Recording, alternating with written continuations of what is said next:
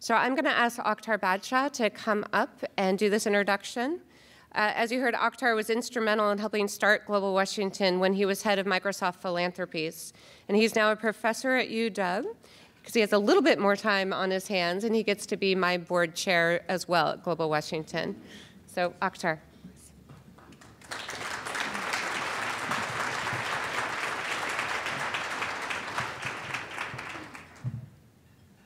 So before I introduce our speaker, I just want to take a moment to, first of all, I'm standing up here and looking at this room. There is no place. It is just amazing to see in 10 years where we have come and the connections that we made. So Bill and Paula, thank you so much for what you have started. This is just absolutely amazing.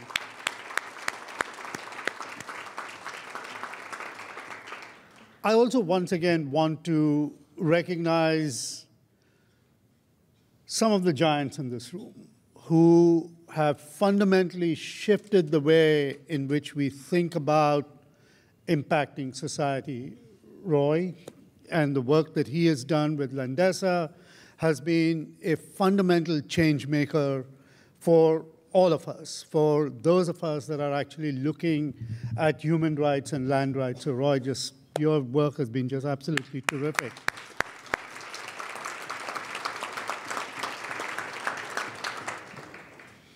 Bill Newcomb is clearly, with his World Justice Project, has been driving change, but what people don't know, that the only reason, how many of you in this room get funding from Microsoft as an organization? Right? But the only reason you get any funding is because of Bill Newcomb. When Bill Gates was asked to give, it was Bill Newcomb who actually made it happen. So Bill, we are so thankful that you were actually instrumental in creating Microsoft Philanthropy. So thank you very much.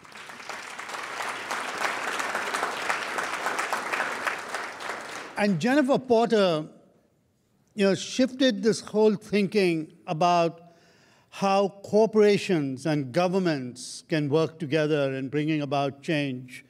And that has led to some amazing collaborations around the world. So Jennifer, thank you very much for the work that you have done. I also want to just recognize the team for the work that they have done in pulling this together. 2 events, Women of the World this morning, and immediately followed that by this amazing conference. So Kristen, Andy, Susan, Pratima, and Donnie, please wave, stand up. Let us celebrate them.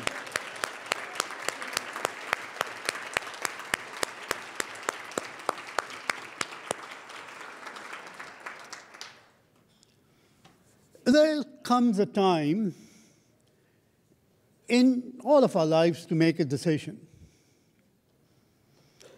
And that decision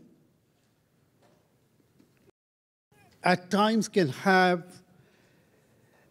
a transformational experience and a transformational impact. A young man had the good fortune, of being employed at Microsoft. And after spending a little bit of time there, he could have continued to be there. He could have gone on to start another company, could have created a fortune, yet decided to go back to Ghana from where he had come from, and looked at how he and what had made him successful. And he decided that that's what he was going to do for his fellow countrymen, for the young people in Ghana, so that they could effectively serve in the country, in the continent, and on a world stage. That led to the creation of Ashesi University. I had the good fortune of meeting Patrick in 2000. And at that time, he was just starting this idea. And many of my friends at Microsoft said, you've got to find a way to work with Patrick. What he's doing is going to be transformational. I went and visited Ashesi University in 2003. At that time, it was in a small little building in Accra. And I saw the students, and I saw the energy, and I saw the power of how education in your own country can shift the trajectory of lives. Patrick has taken that and built an institution that serves the continent. It is becoming a role model for global institutions. It is changing the way in which we look at leadership, technology, and learning. And what Patrick has done has transformed lives of people. You heard this morning from our speaker how her life is one of the first students to go to Ashesi University. I am just so thrilled and fortunate to know Patrick and what he has done. And I tell you that there are many people in Seattle who are extremely proud of what they have been able to provide in support of the work that Patrick has done. So please join me in welcoming our Global Washington hero, Patrick Awuah.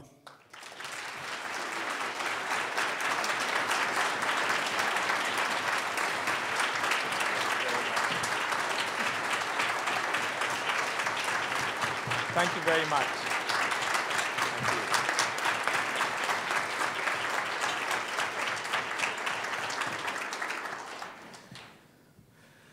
Thank you very much for this honor, for the recognition of the work that we're doing at Ashesi, and for the honor of the award. So I wanted to start by just telling a little bit about how I got to be doing what I'm doing. You know, I came to the United States for college, and my first job out of college was Microsoft. And the company was about 3,000 people. I know because my employee number was 3,000 and something. And within a few years of working at Microsoft, I noticed something that was startling. The company's annual revenues had grown larger than Ghana's GDP. And it was just such an interesting thing to see. You know, a few thousand people putting out an economic output greater than my home country. And so, of course, I determined I'm staying here. This is where to be. Well, my first child was born. My son, Nanaya, was born. And suddenly, Africa mattered a lot more. Suddenly, I was thinking about what the state of Africa means for his generation, for future generations. And it seemed to me that the story of Africa needed to change, and that the people like me who had had incredible opportunities ought to be part of the solution. I should also add that Nanaya was born shortly after the crisis in Rwanda.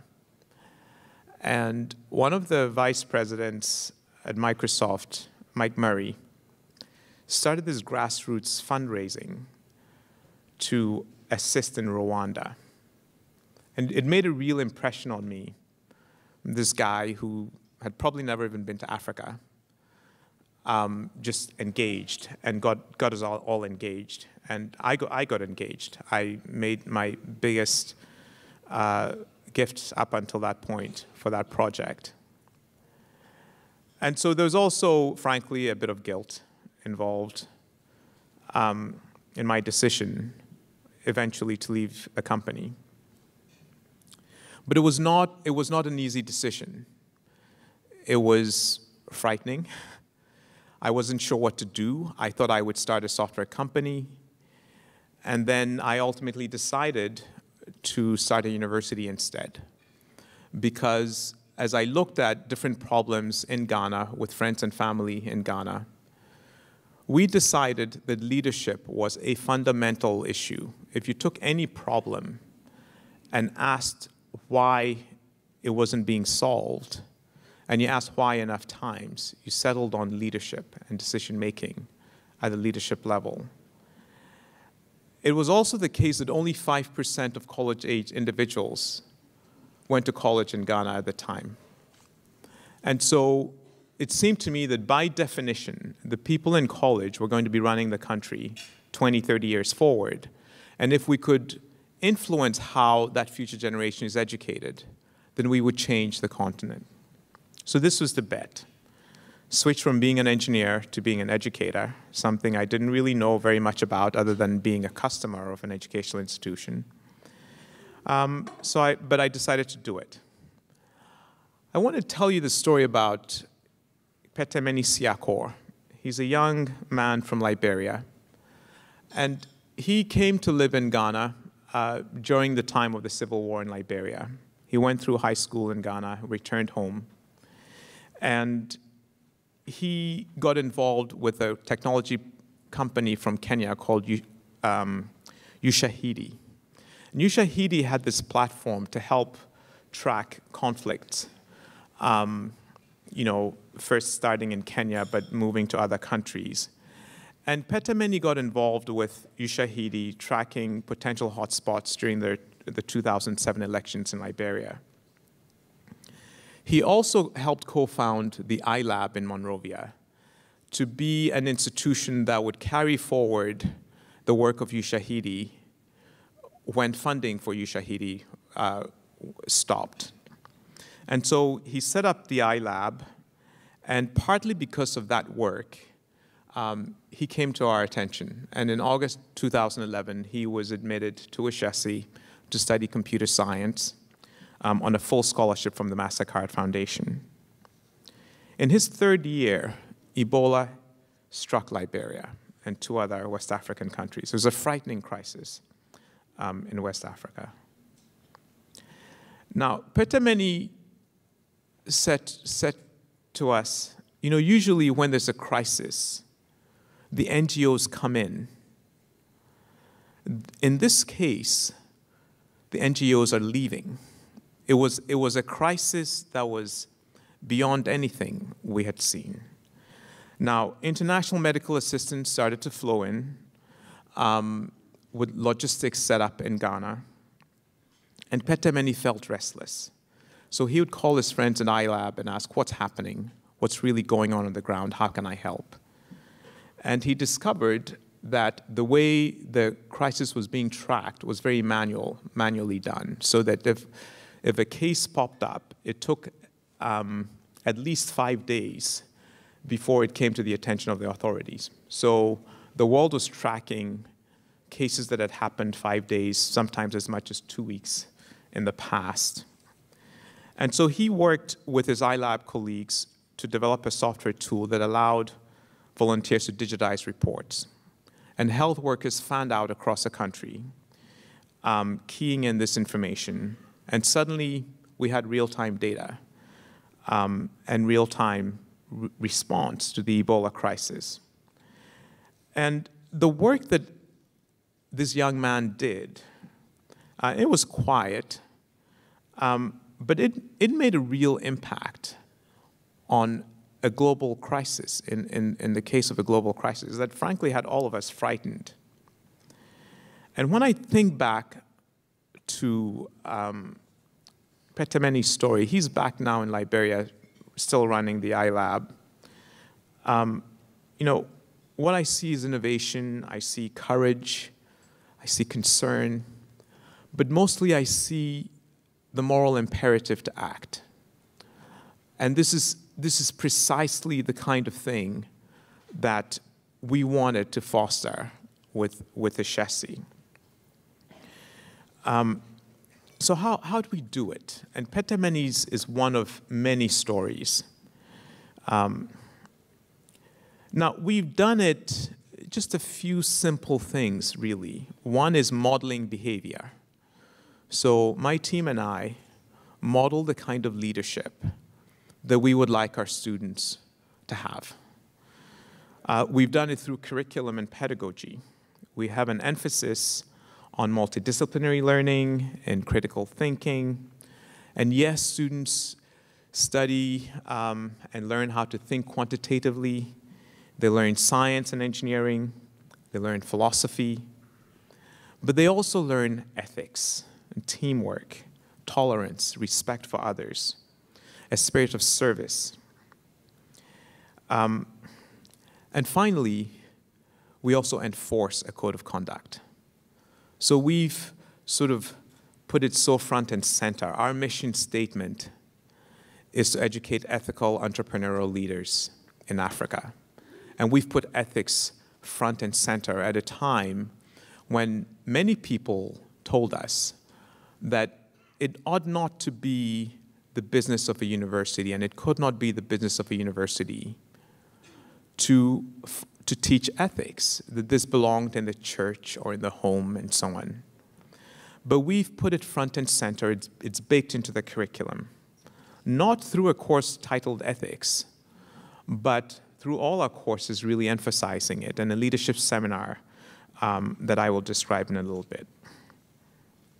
So the thing that we've done differently from my experience, say, at Swarthmore College, is that in our first year, we recognized that we needed to be even more intentional around this idea of leadership. And it happened a little bit by accident. Long story short, a bright, visionary, very smart young woman asked to start student government. We told her to start a club instead, and she decided to have the leadership be selected by a vote anyway. And then she lost the election. And by the way, I had bet with my team that she was going to lose, that this Mr. Popular guy was going to win. And he did. But I also bet with my team that the students knew who was the better leader. And so we did an experiment. We did a survey.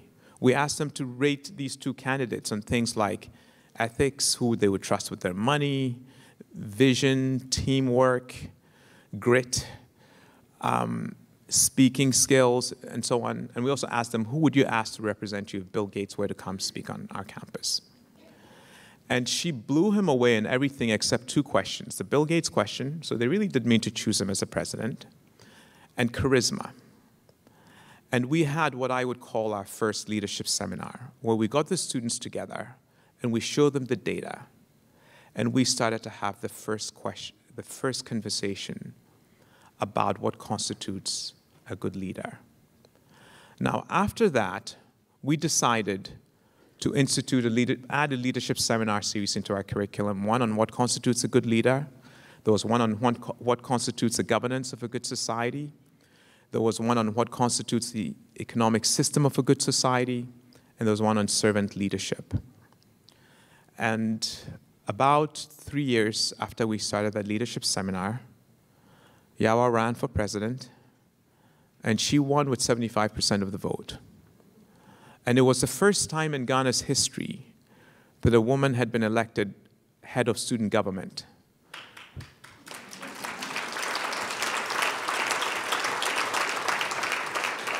And actually, I should say, even before there was Ghana, when there was a Gold Coast.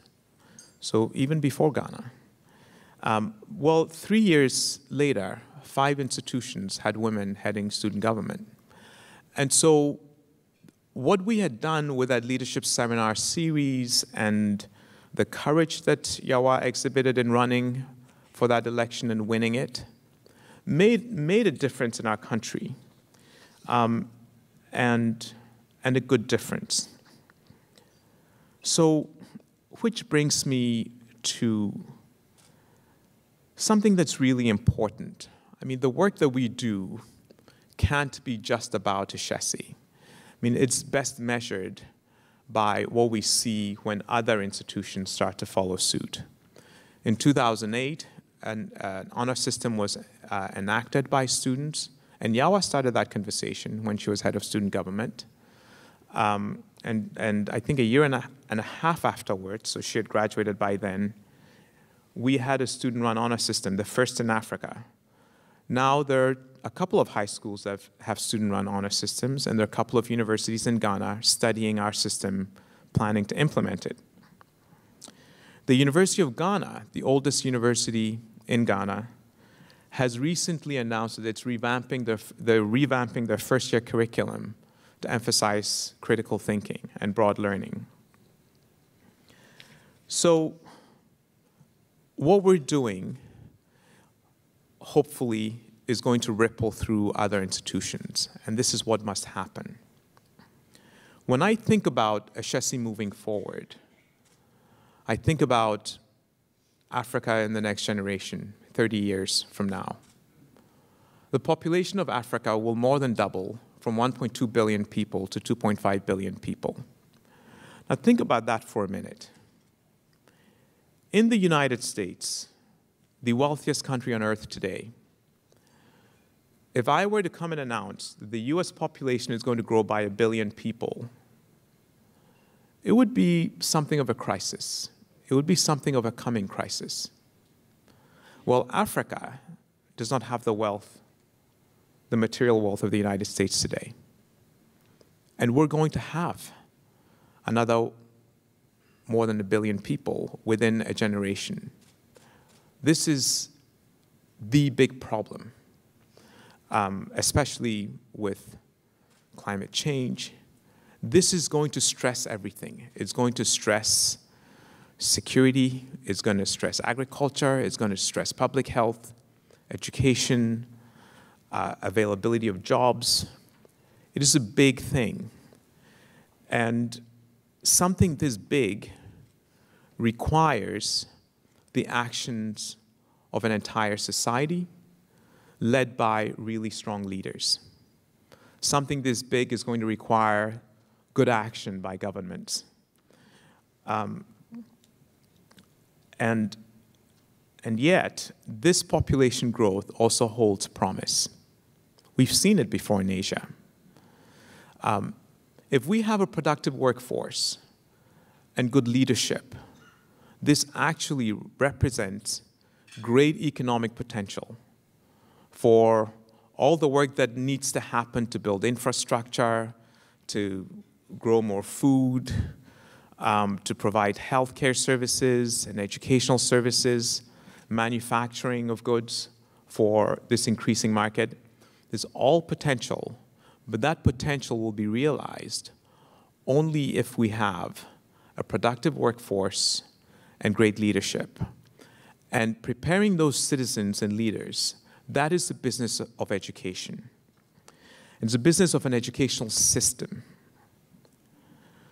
So I've been thinking about this quite a bit, and I'll tell you, it feels a little bit like when I was in Redmond wondering, what do I do next? Do I leave Microsoft and go do something else?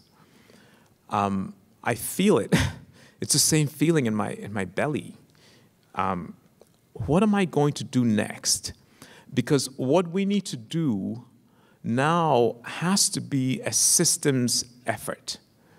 We need to do something in a more proactive way to really transform education on the continent, to really transform the way leaders are educated, not only at Ashesi University, but everywhere else.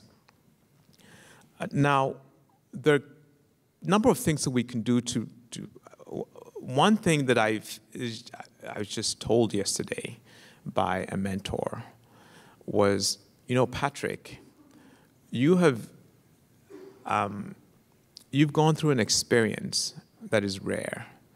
You've learned how to build an institution, an educational institution that is excellent in a difficult environment.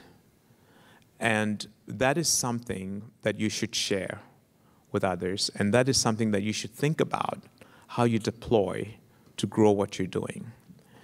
So I think we need three things. One is we need a network of exemplars in West, Central, East, Southern Africa. We need collaboration between educational institutions, and we need to motivate the vice chancellors and presidents and faculty to really shift how we operate. And I think a great way to change their motivation is to have a new ranking system that is based on outcomes and impact. And so we're going to try and tackle all of this. We're going to try and figure out and push an agenda to change how we rank universities in Africa. 2 years ago, we started a collaborative effort where we invited universities from across the continent. We have reached over 200 faculty members already with this effort. And we follow up with them to see how they're changing the curriculum and how it's affecting the lives of students. And of course, we have to continue to make sure that Ashesi remains an exemplar and that through these efforts that we build a network. So that's where we are. There's a lot of work to be done yet. It sometimes seems daunting, but one thing that I know, that work is necessary, simply because the specter 30 years from now of another billion people poorly educated, unemployed, or underemployed would raise unacceptable consequences for Africa and for the world. And so we must act. And just like Petemeni, we do have that moral imperative to do something rather than nothing. And so I really want to end by, again, thanking you so much for recognizing the work that my team and I and the board are working so hard at Ashesi University. And thank you for the honor.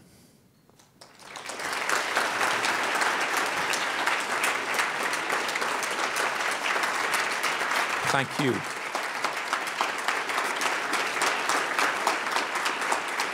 Thank you very much.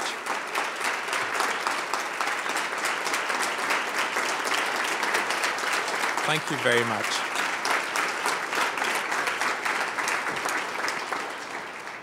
Do we still have time for Q&A?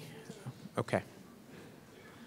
Okay, so I was asked to leave some time for Q&A so that I'm available to answer questions, but you're also free to just share your own ideas as well.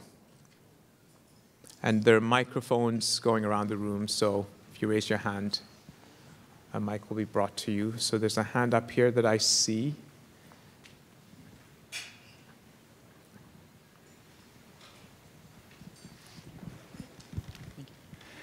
Hi, I'm Cliff from Amplio. And Patrick, I was just wondering if you could share with all of us how it went when you started implementing the honor code. Because you and I spoke in 2008 or 9, I think. Right. And I recall it didn't go well in the beginning.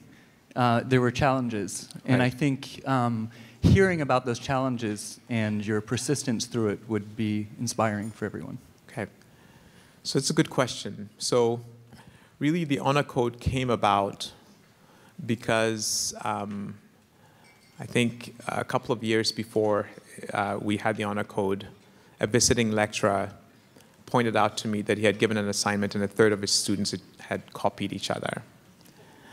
And this was a real shock to me.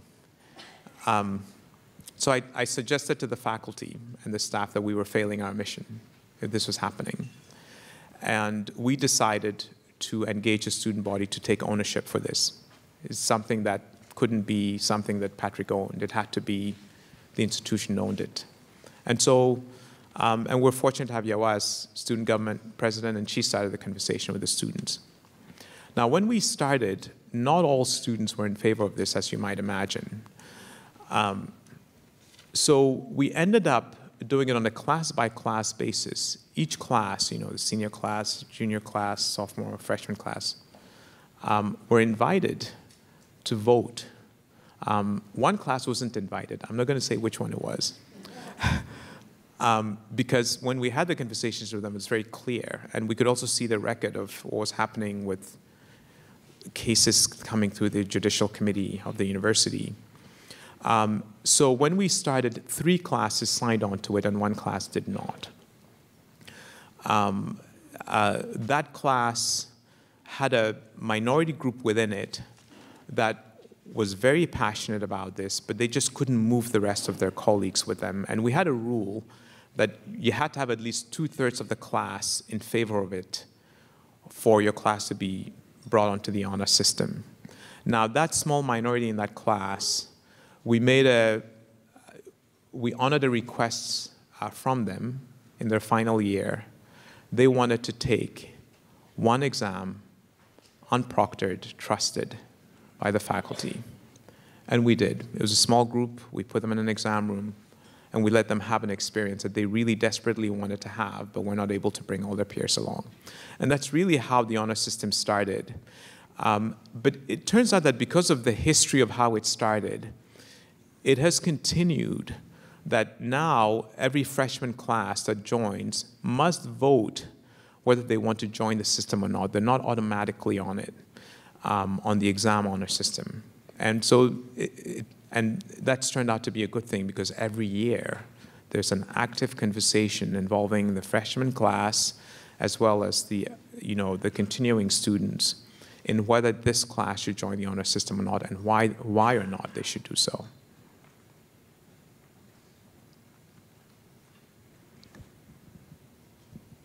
Hi, Patrick. As a man of color and an immigrant in the U.S., what are the challenges that you've had to overcome to be the leader that you are today?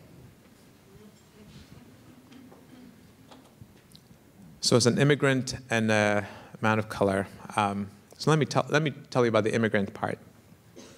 So I arrived in the United States with $50, and I'd missed my flight, so I arrived late, and I couldn't get an airport pickup. I had to take a cab. It's the first time I've been in a cab with a meter that ran, and so I could see it running. And when I arrived on campus, it was $20 in, so I parted ways with 40% of the money I had, and I had $30. And I went through, of course, I had more than $30 because I had a full scholarship, right? So as an immigrant, you know, when I was graduating my final year, when I got the job offer from Microsoft, I had $200 in my bank account. I didn't have enough money to buy the plane ticket back home. And so they make me this offer, and I say, can I start right away? And the HR manager, you know, she's like, don't you want to take the summer off or something? I said, no, can I start, okay, how about 2 weeks? Because I knew that's how far my money would take me. So when you're an immigrant, there's just this pressure. You know, failure is not an option. I was very, very focused.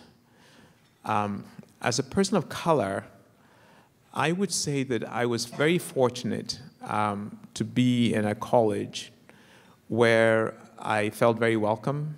I had friends who were from all different races, from different nationalities. I got along with everybody. And I joined a company where I also felt pretty comfortable.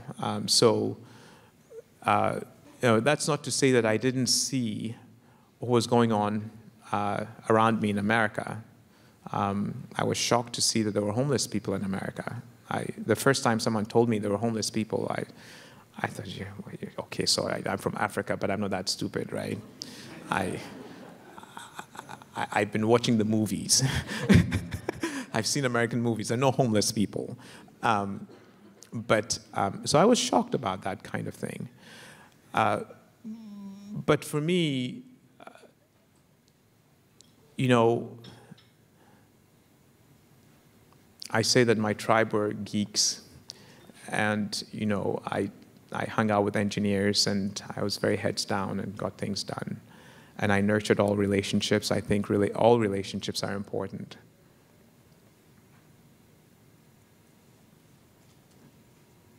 There's a hand up on this side.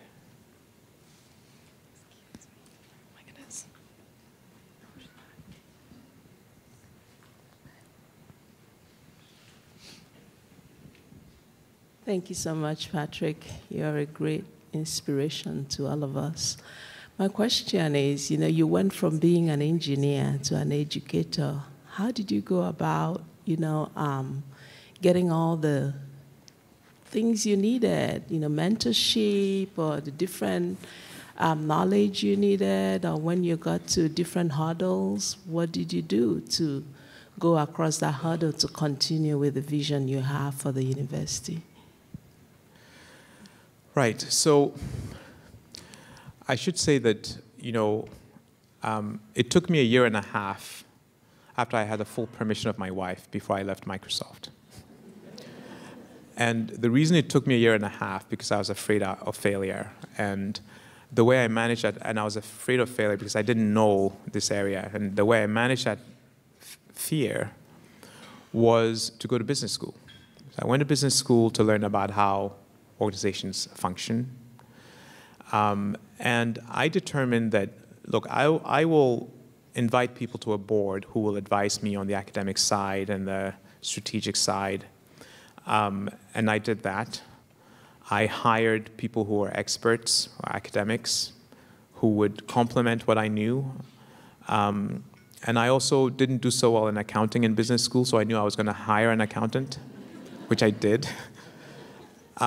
So the short answer is I looked for people to complement what I knew. And I was under I had no illusions about my ability to manage a faculty or to understand how universities work. I understood how the business side of things. I had a systems mind from my engineering training. And that was valuable to the organization as well. I had a network in Microsoft that was very valuable from a fundraising perspective. And so I just sort of assembled this team, and we did it together. Patrick, in your bio, it says that 90% of your graduates stay on the continent. What's that conversation like when your students come into your office and ask if they should do what you did and leave and come back, or if they should stay? How do you help them make that decision? Well, there have been very few students who've actually asked me that question. And the reason is, you know, when you educate people in country, they're forming networks there. They're getting a great education. If you prepare them well enough to find a good job in country, then the question does not arise. And so that's been our focus. You know, so there's all the conversations that we have about Africa and why it needs to change, and all the seminars that students go through.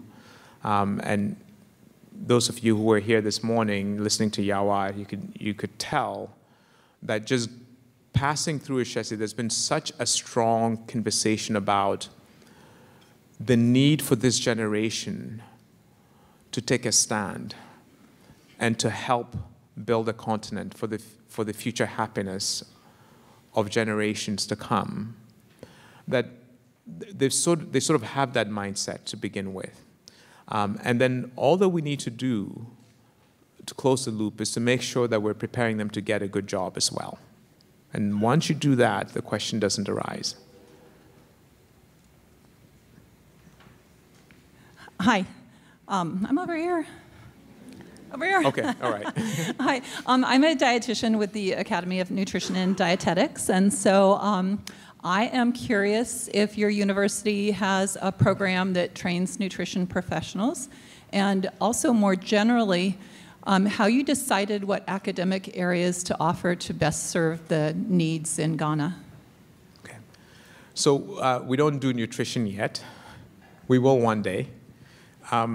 We chose the curriculum. I mean, we designed the curriculum after going to Ghana and doing focus groups with leaders across society. So there's business leaders, people from the public sector, from the military, from faith-based organizations, education. And we asked them what gaps needed to be filled, and we listened very carefully. And then we also went to high schools and asked the kids, those were just surveys, those were not focus group surveys about what careers they wanted to pursue. We did the same with parents of kids in high schools. And then we took all that data and asked the question, which of these can we do given the resources that we have, and which are the highest priority ones? And so we start with the highest priority things, and what was sort of financially and organizationally feasible, and that was meeting a real need. Those were the things that we started with. Hi. Sorry, I'm over here. Yeah. Hi, I'm Kirsten Gagne, and I was raised in Seattle, but first learned about Ashesi when I lived across the street from one of your campuses in Labone. So it's kind of fun to come full circle and see all that's happened since then. My question is really around kind of this leadership and ethical vacuum. I just recently returned from a trip to Nigeria where I was talking with colleagues there, and their country is going into another election cycle. They were talking about their concern about going into that cycle, given that right now it feels globally that the kind of ethical guardrails that were put on countries by the US administrations kind of no longer are currently there.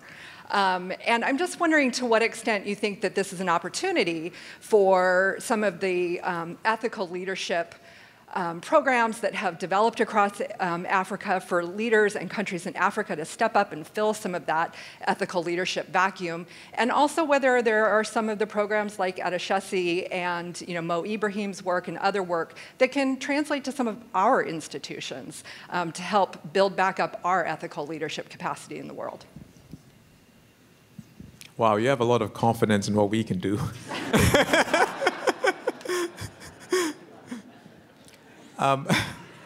So let me first say that, we don't really think a lot about how we might influence American institutions or change America. I know you do. But in terms of what happens on the continent, we spend a lot of time thinking about that. And from our experience at Ashesi, I think that it is incredibly important.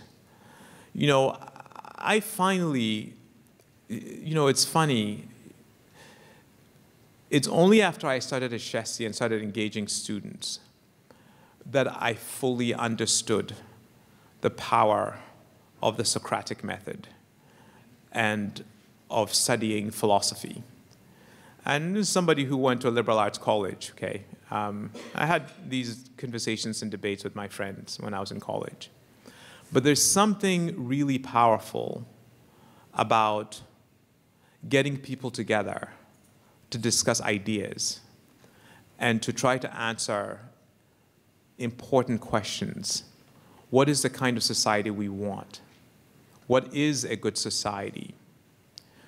What is beauty? What is desirable?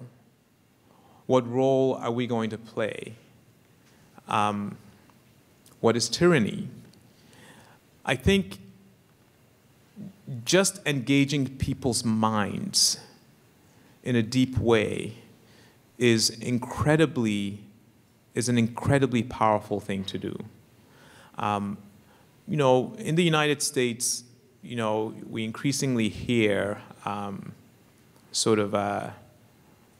it's not disparaging per se, but there's a little more doubt about the value of the liberal arts and of that kind of broad learning. I think if the US were to move away from that, it would be a mistake. So the US has already got some things right, just need to not lose it. And I know it doesn't feel like like it's on the right trajectory right now for some people. But I have confidence that this will endure here. And the task before us is to engage that on our continent. And when I say the Socratic method, it doesn't mean that we're only looking at Western philosophy. We look at African philosophy. We look at Eastern philosophy. And it's just been really interesting for me to recognize also that somehow Ghana's educational system, and a lot of African countries' educational systems, lost the local philosophy. And there's a deep sort of philosophical structure there that now you can see in the Proverbs, in the rural villages that you'll hear some of them. But we're going back to that and having debates and conversations about those. And that's how we do it. Okay, so one last question. I see a hand up here. Yeah, hi. Okay. All right, okay, so you already have the mic. So yes. you get the last question. I'm Nkem, and I am with a Spring Development Initiative. We currently work in Nigeria. I'm speaking after the last question because I'm going to be also asking about how Ashesi is working in the Western African region with other schools in the area. That's one. Two is, you mentioned that you think that graduates, of university graduates, will make up the leaders of the next decade or so. Do you see that coming true? My experience in Nigeria has been that a lot of our politicians are not university graduates, especially away from the national federal level. So when you go to the states and the local governments, you have a lot of non-graduates. And so I'm wondering whether Ashesi is seeing that in Ghana as well, and whether they're thinking of other ways of engaging non-graduates, informal sector, transporters, other people, co-ops, farmers, the other kinds of people who get into politics, and whether they're teaching those ethics and philosophy at those levels. Thank you. Okay, all right. So two good questions. So the first one, simply we've organized a project we call the Education Collaborative. We did it 2 years ago, and we invite universities from across the continent to come to our campus once a year, and we do workshops with them around curriculum, pedagogy, university administration, fundraising, and so on. And then we follow up. So those that want active engagement with us, we follow up with assigning faculty to mentor some of their faculty, and also working with them as they're designing their curriculum and preparing them also to reach out to their colleagues within their home institutions. So that's what we're doing, and the Education Collaborative is we set it as a pilot program, and we're going to steadily grow it, and we're working through how we sort of increase the impact of that project. So the leadership. So first of all, let me say that my definition of leadership is not just the political leaders. It's also all the people who are in positions of influence. Because anybody that is in a position to organize groups of people to move in a particular direction is a leader. And so when I look at the civil service, I look at businesses, I look at, just throughout our society, there are many of those kinds of leaders. So I consider the judges to be leaders. There's no judge who didn't go through a tertiary education. I consider the head of the military or the police force to be a leader. They went through what is sort of the security equivalent of a university. They went through a police academy or a military academy, right? So that's what I mean by leaders. And if you look at that definition, then in fact, most of the leaders, maybe not all, but most of the leaders will be people who have had some kind of post-secondary education. Now, so you've touched on something that is very real. I mean, if you look at the leadership across the continent today, the political leadership I'm talking about now, a lot of them are really from my father's generation, maybe a little below my father's generation still. So my generation, we're not in charge in Ghana yet at that level. I mean, there's 70-year-olds running Nigeria, right? And there's nothing wrong with that per se, but it's just that the next generation below them need to stand up now, and the generation below us also need to start to stand up, and we need to give them the space to do so. So that's a project that's very much in progress. Now, the thing about our parents' generation is that, you know, I say that my parents, they were born in the Gold Coast. I was born in Ghana. And that generation, the leaders, the political leaders that emerged out of that were people who really fought against colonialism and got us to independence. But once we had independence, some of them then just became the new colonial masters in a way, or they were just not prepared to really manage the economy a certain way. They were making the wrong economic choices. And so we need to get to that sort of the next level. And that's a transition that is going to happen certainly within the next 10 years, right? And you will find that when that transition happens, the people who will be running, as we've started to see it a bit in Ghana, is they're people who've studied law, they've studied economics, they've studied engineering, you know. Those are the people who are going to be at the political level. The rest of the leadership are also mostly, easily 90% going to be among the 5% back in the day who actually got to do a post-secondary education. Thank you very much.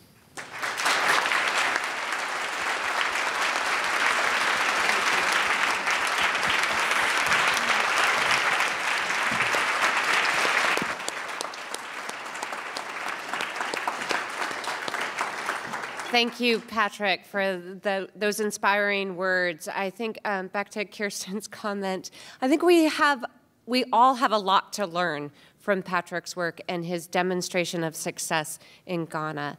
I think one of the things we can all do is help tell the stories. Help tell the story of Patrick and Ashesi and all the work that you're doing as an example of how we can transform our world and our society here in the US. So thank you again for being here.